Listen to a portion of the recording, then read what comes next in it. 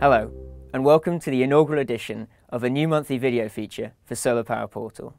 The UK market update will include interviews with key industry players as well as expert insight into the ever-changing solar industry.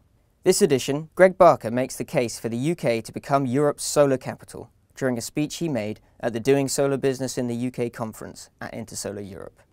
Then, several industry leaders describe their experiences of working in the UK, and we celebrate the upcoming Solar Power Portal Awards, taking place at Solar Energy UK this October. There are three prime reasons why the UK should be the destination of choice for any solar company looking to invest in Europe.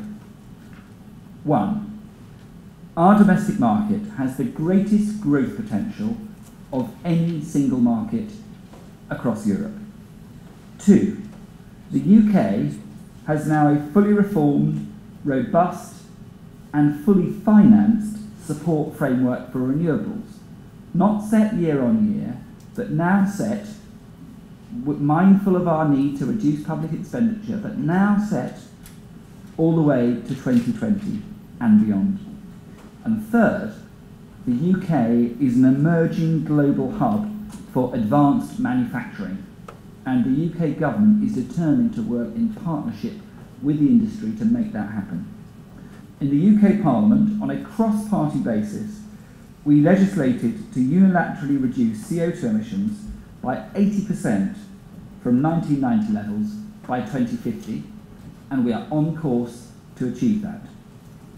But to go further and to meet that ambitious target, the UK government is totally committed to building a world-class renewables industry in order to decarbonise the UK electricity sector. I see it being a very mature market, and that's certainly where we're concentrating some exciting relationships. And we're just at the early stages of that people are fitting it and they're telling the story now. We're moving into the summer months now, and it's very much getting some fantastic returns. We're very conservative about our predictions. It's just the nature of the British, and at the moment, people are over the moon with the returns they're getting, and we are now focusing on fitting this to reduce energy consumption in their own buildings rather than what can I get on from a feed-in tariff. It all started as about an investment, and this is a way of making money. And I think it has to change to say this is a sensible thing to do for your business. We're now able to demonstrate very clearly that putting PV on that business's roof is going to reduce its overheads. And we're having cases where people are someone manufacturing a box factory in the UK with PV has more chance of winning orders against his competition in years to come with the one that doesn't. So, it's as crucial as that people are now looking at energy and having to control it, and they haven't in the past. So I think selling it to a client is not all about financial returns and is it right, is it wrong. It's very much more now about this is a sensible thing to do for the sake of our business. We've been in the UK for about 2.5 years so far, and it's been a bit of a bumpy ride, but this year we're actively developing quite a large pipeline of our own projects, and we're also looking for EPC opportunities, which we've done a number of as well. So we currently have around 200 megawatts of sites either in acquisition or in planning, and we hope that during the next 12 months we can get a reasonable number of those built out. We take quite a long-term view. We're looking at the next couple of years, 3, 4, 5 years, and we're looking very much also at community projects and brownfield industrial projects as a focus area as well. I think the biggest challenges we have, and lots of people always mention it, is grid connections and the public acceptability of larger schemes. So on the grid connection side, we have to be realistic and know that the grid can't digest the level of solar projects that we'd like to throw at it all the time, so we have to work with the DNOs and be consultative and constructive on that. Increasingly, only the best, most optimal projects will go ahead from a grid cost point of view and location point of view.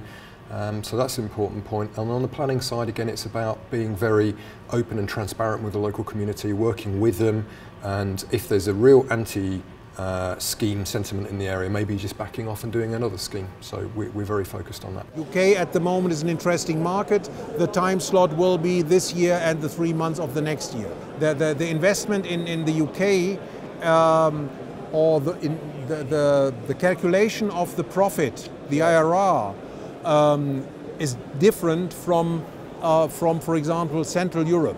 And we always need, and that's not only for the financial purposes, we always need local partners. We built that plant with local partners.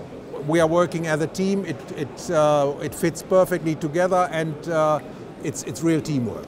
The UK is one of the promising markets, I would say, in Europe. I think if you really look at the UK market, it is clear that that there's a need for new installations, for new energy installations.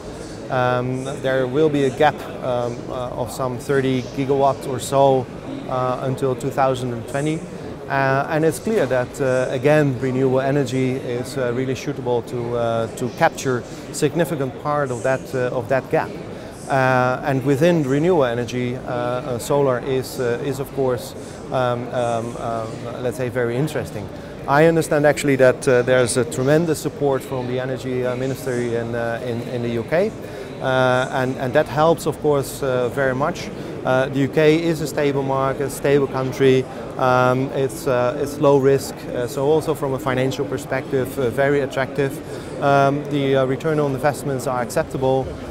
So solar is really a very suitable product for insurance companies, for banks, for investors to invest in. And that's also why we are looking at the UK market as one of these markets where you say, okay, this is close to home, and really this is something that we would like to play a role on.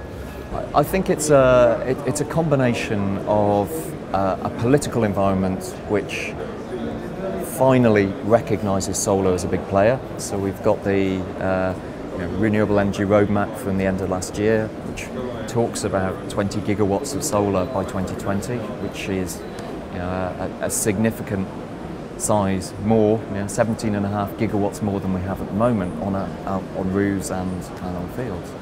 Together with a financial incentives regime that sets out clearly what we can expect for the next few years and to some extent beyond. There are potential hiccups along the way. There's the switch from renewables obligation to contracts for difference, which many of us haven't properly got our heads around yet, and won't do until things are properly finalised. But generally speaking, I think the political, the financial aspects coming together with a market, a global market which is looking for the next opportunity, and they land in Britain, and quite rightly so. To celebrate the continued success of the UK market, Solar Power Portal has launched its very own awards. The Solar Power Portal Awards, sponsored by Rexel, aim to recognise and promote industry best practice and will take place at this year's Solar Energy UK event in Birmingham. To nominate a project, please visit the website below. The submission deadline is the 12th of July.